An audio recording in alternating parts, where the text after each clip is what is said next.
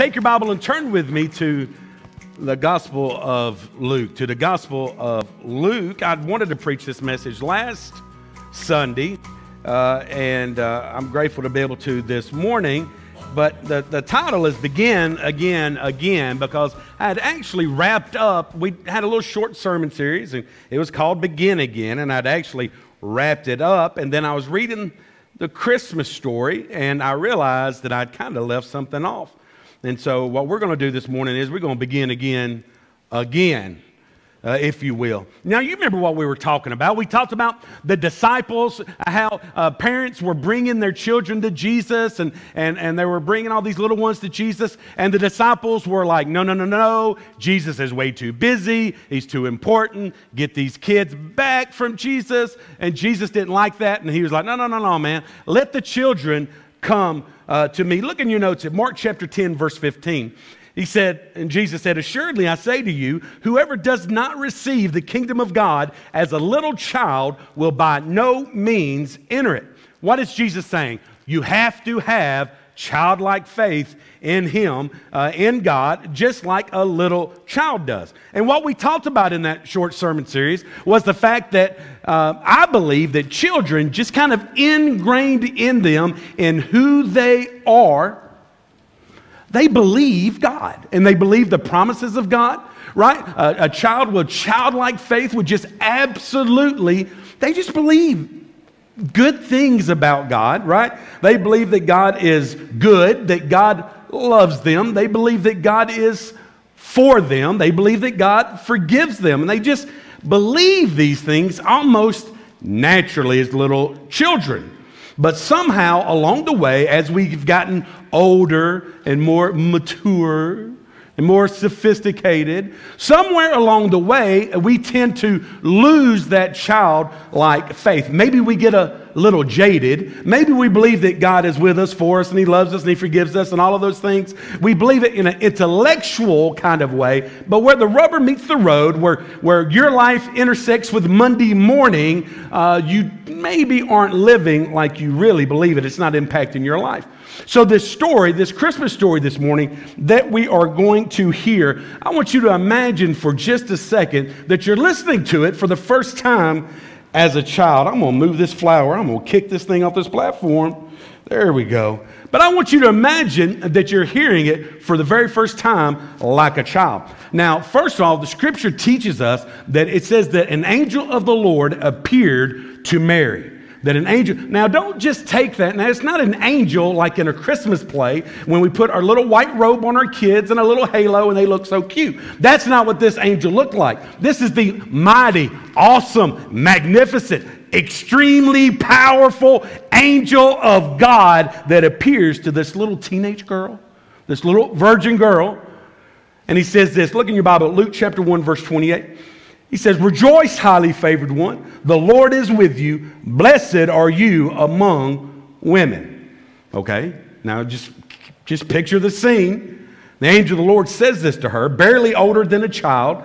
And look at verse 31. Go down to verse 31 in your Bible. And it says, and behold, you will conceive in your womb and bring forth a son, and shall call his name Jesus. And he will be great and will be called the Son of the Highest. And the Lord God will give him the throne of his father David. And he will reign over the house of Jacob forever. And his kingdom there will be no end. Now, I just want to stop for a second, though, and imagine you're this little girl, this barely older than a child, this young teenager. And imagine what you heard in that paragraph, right? Let me tell you what Mary heard. She heard the first sentence, and she probably didn't hear a whole lot after that, all about the throne and the David, and he's going to be great. And because look at verse 34. Mary says this. She says, how can this be, right? How is it that I'm going to conceive in my womb a child? How can this be since I do not know a man? In other words, Mary is saying, how is this even possible? It doesn't work. This isn't possible. Look what the angel says in verse number 35. It says, the angel answered and said to her, the Holy Spirit will come upon you, and the power of the highest will overshadow you. Therefore also that Holy One who is to be born will be called the Son of God. Okay? Oh, wow, that is a lot for a teenage girl to take in. And then look at our key verse. Go down to verse number 37. What the angel of the Lord says to Mary, it says, for with God nothing will be impossible. Say that with me on the count of 3. 1, 2, 3. For God, nothing will be impossible. All of a sudden, a culmination of 700 years worth of prophecies are about to become absolutely true through this young virgin girl, and that God would come in flesh and dwell in the world, and he's going to save his people. And the angel declares to Mary, where Mary is like, the throne of David and the Messiah, how am I going to have a son? I haven't known a man. And that angel tells her the same thing I think God wants many of us to understand this morning. Look at this next slide. Nothing is impossible with God. Nothing is impossible with God. And maybe you used to believe that. Maybe there's a time in your life where you're like, yeah, God can do anything. But the truth is, you just kind of tip your hat to it now intellectually, and it doesn't really impact your life. Now, there's a big theological word here. Look at this next slide. It's the word omnipotence. What the word omnipotence means is, you won't find that word in the Bible, but what you will find is words like almighty. Right? The Lord Almighty, all-powerful. It describes the unlimited power of God, that God can do anything. Now, why is that important? Because I guarantee you right now this morning in this place, right here in the early service at Grace Baptist Church, there are people that need God to do something. And for you to believe that God is going to do something, you need to understand that God can do anything.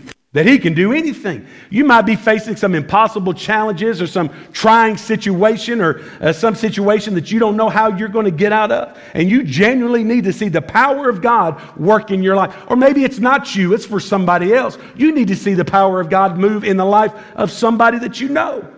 You need an I can do anything kind of God. So my goal today is, through the power of God's Word and through His Spirit, to remind you and to help build your faith like a child, to understand with God all things are possible. And Christmas, man, is a wonderful time to remember with a childlike faith that our God can do anything. Write this down. This Christmas, I can believe simply that God can. He can do what? Whatever He wants. God can. It's possible. Matter of fact, the prophet Jeremiah 32 verse 17 said, "Our Lord God, behold, you have made the heavens and the earth by your great power and outstretched arm. There's nothing too hard for you." You need to look out the window sometime and see what God did out there when He spoke the universe into existence. And ask yourself, is your problem bigger than the universe? God has shown that He can do anything. And we need to get back to that simple, pure truth. God can. God can. I mean, if a kid, imagine a child is praying for a puppy. It's a good Christian kid, because only satanic children pray for cats. Amen? And listen, if a child, I'm kidding. We got some Christmas cat sweaters up here in the front. Thank you for that. But listen. Say a child prays for a puppy. Let me tell you what a child does. A child prays for a puppy and then goes checks the front door and see if God's already delivered it. A simple, pure, childlike faith. But somehow we've lost it. Now, we haven't lost, listen to me, we haven't lost the faith. You still believe. You've trusted Christ. You're saved. You know that God can. You haven't lost the faith, but you've kind of lost faith. You don't really believe that God can. Not really. You know, you hear it in pop, psychology all the time, this idea of love languages. Have you ever heard that expression before? Love languages. Like, for instance, maybe your love language, you like to be petted, and it's a physical, your love language is a physical thing. Or a lot of you ladies, maybe your love language is just a conversation, and he listens, and when he listens to me, it's my love. You know what I'm saying? Anybody? We're like, that's your love language, when he just listens, And so, or maybe your love language is service, right? Like, I know I love it when Alicia gets up and gets me a glass of tea. I'm like, she loves me. Amen? And so different love languages. And not to be irreverent at all, but God's love language is faith. It's faith. When you believe and you trust God, when you believe that He can, that's God's love language. Faith, as a matter of fact, faith is the only way that you can even please Him. Look at Hebrews 11, verse 6. It says, but without faith, it is impossible to please Him. And so when we don't have faith, when we don't really believe that God can, it's absolutely displeasing to God. Faith is the only way that we can actually please Him. Do you believe that God can? Do you believe that God can save your broken marriages? Do you believe that God can fix that broken relationship? Do you believe that God can provide for you? Do you really believe that God can help you to overcome that sin that you have in your life? Do you really believe that God can heal you? Do you believe that God can heal them? Can God save those people in your life that you desperately want God to save? My God can, because He says He can. Number 2, write this down. It's not enough. This Christmas, I can also believe that God will. See, with a childlike faith, I can believe that God can. But there's another step to this thing, and that's actually believing that God will. I believe that God can. I believe that God will. Now let's take it back to the Old Testament for just a moment. You're familiar with this. When 2 armies would do battle, what would they do? They would one army line up over here, one army line up over here, and then this army would send their champion out, right, to fight, and this army would send their champion out, and many times these 2 guys would fight it out, and then whoever won that fight, that's who won the battle. Does that make sense? And so instead of all of us fighting, we're going to send our best, you send your best, they're going to scrap it out, and that's going to determine who the winner is. And one time in the Old Testament, the Philistines, they did this with the nation of Israel. Israel's lined up on this side of the valley, right? The Philistines are lined up on this side, and they send their champion out. This bad boy you might have heard of named Goliath. And so Goliath comes out in the middle of that valley every single day. He goes up to the Israelite army, God's people, and he says, who wants some? And then every time he goes out there, everybody in the Israel's army says, not me. He's a bad boy. You go first. I'm right behind you. Now, and then Goliath does it again, and he's blaspheming God. He's calling God all kinds of names. He's calling the nation of Israel all kinds of names. He's like, come on, you're a bunch of dogs. Your God's a dog. Come on, get some. You want some? Big enough, bad enough, come get some. And everybody just kind of looks the other way, like, oh, he's talking to you. He ain't talking to me. And then finally, this kid named David shows up. He should be out there with the sheep, and yet here he is. And he just happened to believe that God was bigger than Goliath. David never got the memo to stop believing that God can and that God will. Nobody told him. And so he still believed, my God can and my God will. Look in 1 Samuel chapter 17, verse 45 there in your notes. It said, David said to the Philistine, you come to me with a sword, with a spear, and with a javelin, but I come to you in the name of the Lord of hosts, the God of the armies of Israel, whom you have defied. Verse 36, this day the Lord will, say will. He will deliver you into my hand, and I will strike you and take your head from you. You know, whenever we do murals in Sunday school classes, we never put that picture on there, right? It's always David it's never with the Philistine head. All right, sorry. This day the Lord will deliver you into my hand. I will strike you and take your head from you. And this day I will give the carcasses of the camp of the Philistines to the birds of the air and the wild beasts of the earth, that all the earth may know that there is a God in Israel. That all this assembly shall know that the Lord does not save with sword and spear, for the battle is the Lord's, and He what? Will give you into our hands. And he took the giant down. He took his head, just like he said. He didn't just believe that God could, he believed that God would. He knew God could, and he believed that He would, with a faith that nobody else on the scene seemed to have. The king didn't have that kind of faith. None of the other soldiers, David's brothers were there. They didn't have that kind of faith. Again, David just never got the memo. Right? You need to grow up. Stop believing all this God can, God will business. Listen, you know what this tells me? There just might be more faith in one of our children's Sunday school classes than there are in a lot of our homes. There just might be more faith this morning in the nursery than there is in some of our seminaries around America. There just might be more faith in little church, children's church, than there is out here in big church. Why? Because they haven't got the memo. They haven't got the memo to stop believing with a childlike faith. They read it, they believe it. My God is good. My God loves me. My God is for me. My God is with me. My God forgives me. And my God can do anything. You see, often we think that God can. Okay, understand this. We think that He can. We believe that. God can do anything. We just don't think that He will. Look at this next slide. You believe that God might do it for somebody else, but He's not going to do it for you. You believe that God will do it for some. You've seen God do big things in the lives of other people, but you don't really believe that He's going to do it in your life. God's never going to do it over here. He does it over there, but not over here.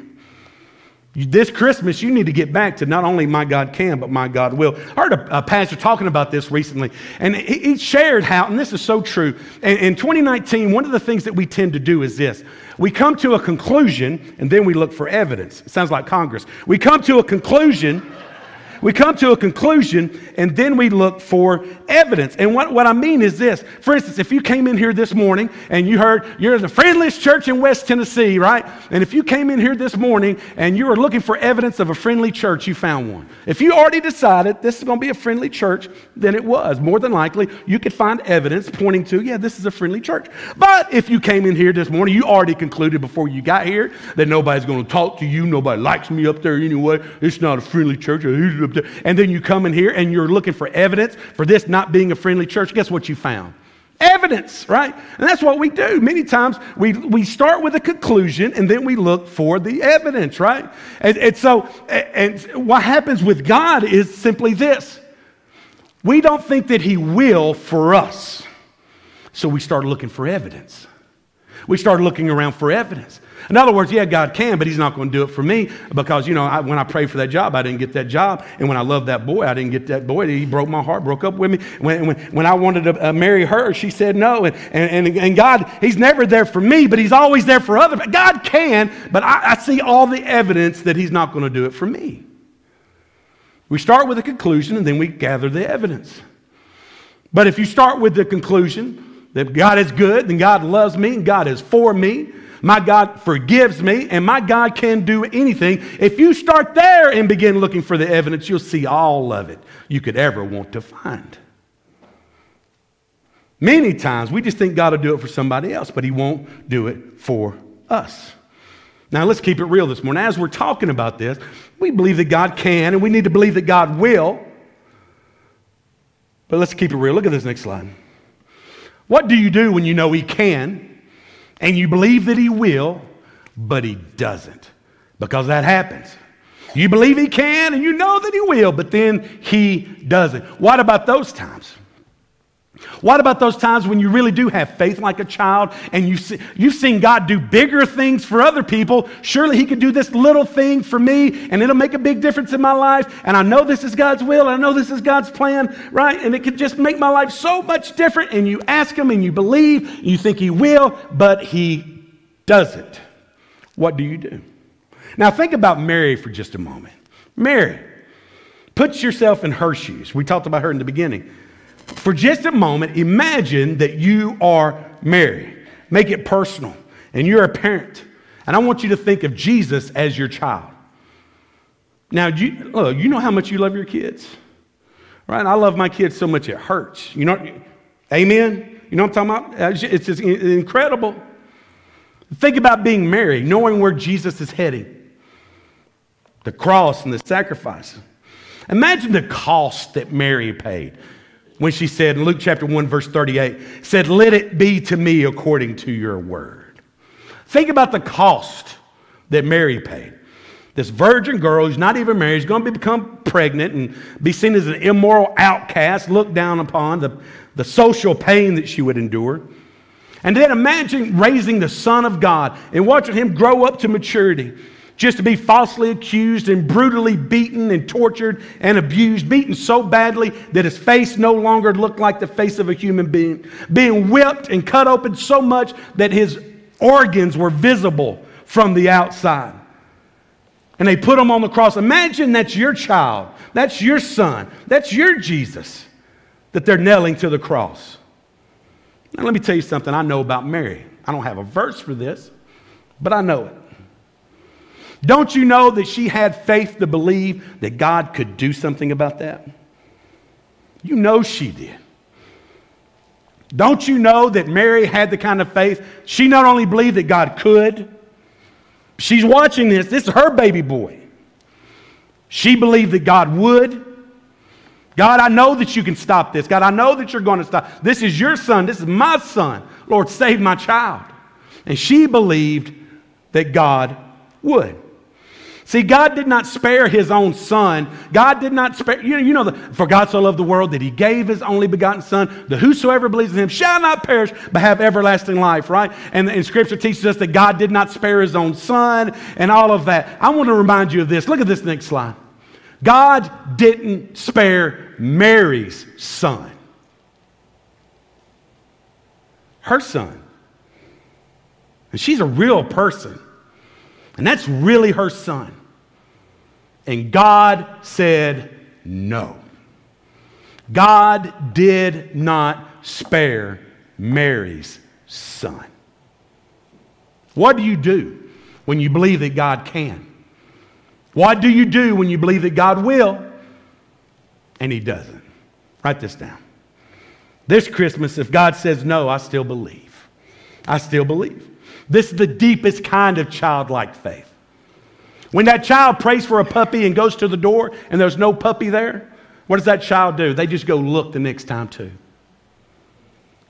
Even if God doesn't do what I think he should, even if God doesn't do what I know he should, even if God doesn't do what I think that he's going to do, I believe in a God whose ways are higher than my ways. I believe in a God who's for me. I believe in a God who's with me. I believe in a God who forgives me. I believe in a God who loves me. I believe in a God who is good. And even when I don't understand it and I can't see the plan and it's not my plan, I could say with Mary, Luke chapter 1, verse 38, Lord, let it be to me according to your word. See, my faith in God isn't based on what he does. It's based on who he is. And he is our good, promise-keeping God. I can have faith, those three Hebrew boys, Shadrach, Meshach, and Abednego, right? Remember the kind of faith that they had? Right? King Nebuchadnezzar set up the giant idol, wanted everybody to come and bow down and worship him, worship that statue. And these three Hebrew boys, these young men, see, nobody told them to stop believing. See, nobody told them that, hey, you're older now, you're more mature now, you can stop believing that God can and that God will, right? Besides, when in Rome, do as the Romans do, right? When you're with the Babylonians, do as the Babylonians do. See, they didn't get the memo. They still believed with a childlike faith. And when it come time to bow down to the statue, they said, no, we're not going to do it. And they brought them before King Nebuchadnezzar. Nebuchadnezzar's like, maybe you boys didn't understand. I'm going to repeat it.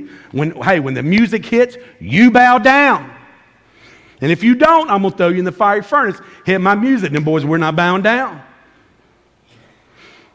And so he tells them again. They said, King, we're not going to do it. We're not going to bow down. We're only going to worship God and God alone.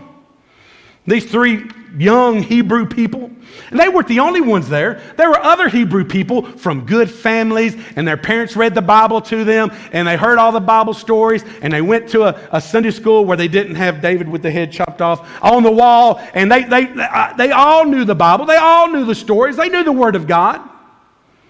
But for some reason, these three boys believed that God could and that God would show up for them. But even if he didn't, look in your notes at Daniel chapter 3, verse 17.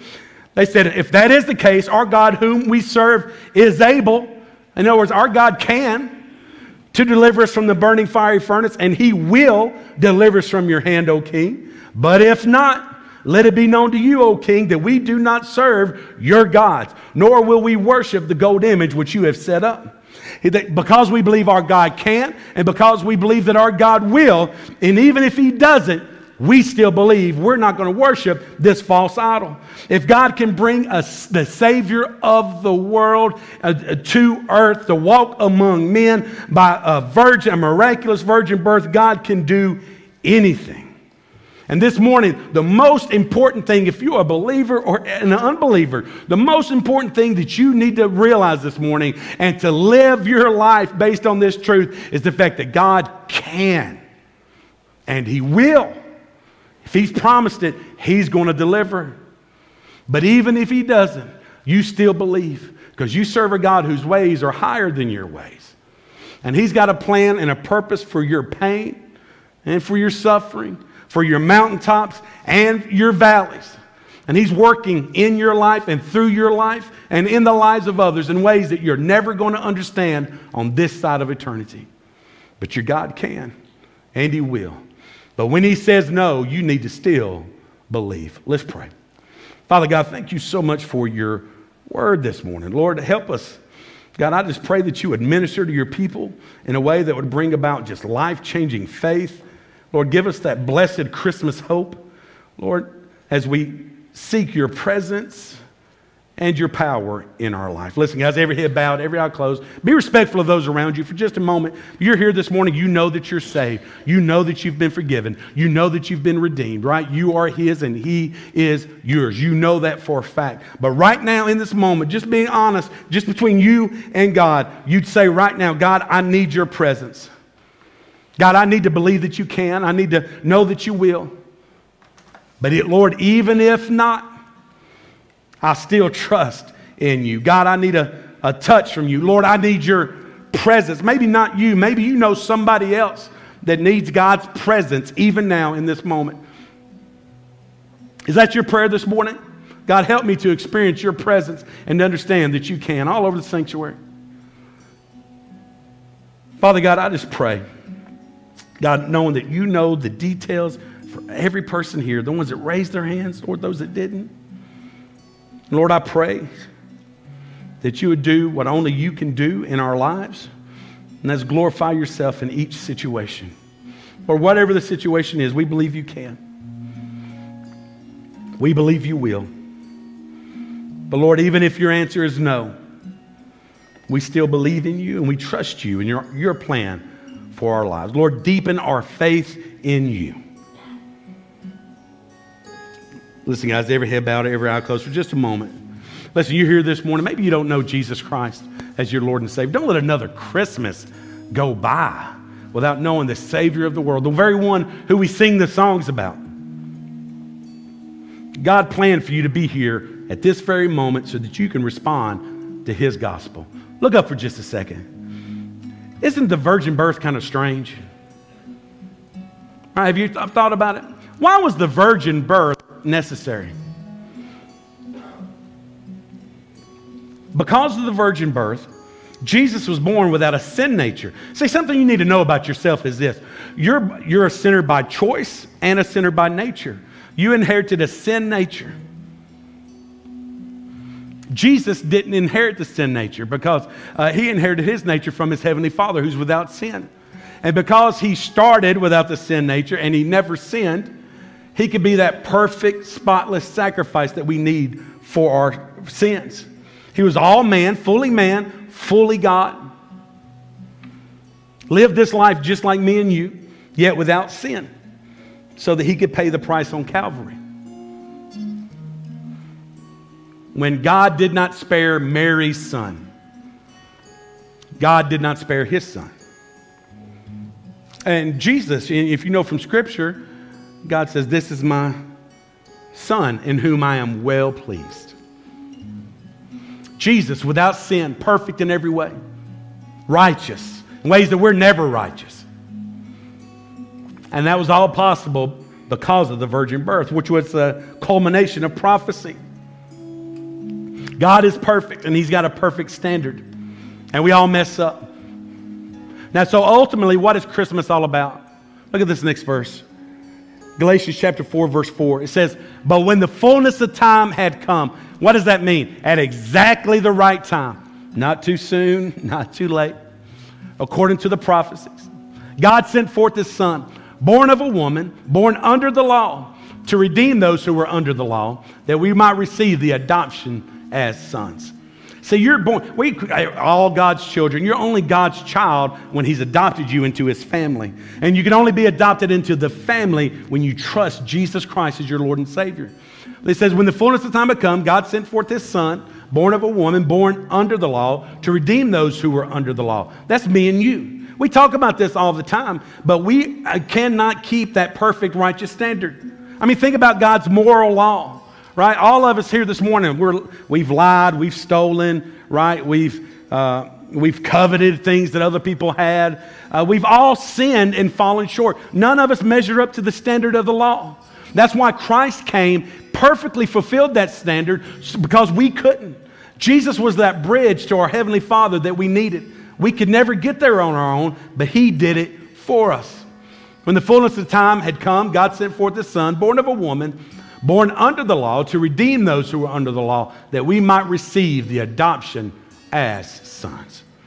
That's your only hope of ever having a relationship with God, of ever being forgiven of your sins, being adopted into the family of God. Will you pray with me one more time? Those of you here this morning, you realize, you know what? God is calling me, man. I need God's grace. I need His mercy. I need His power. I need God.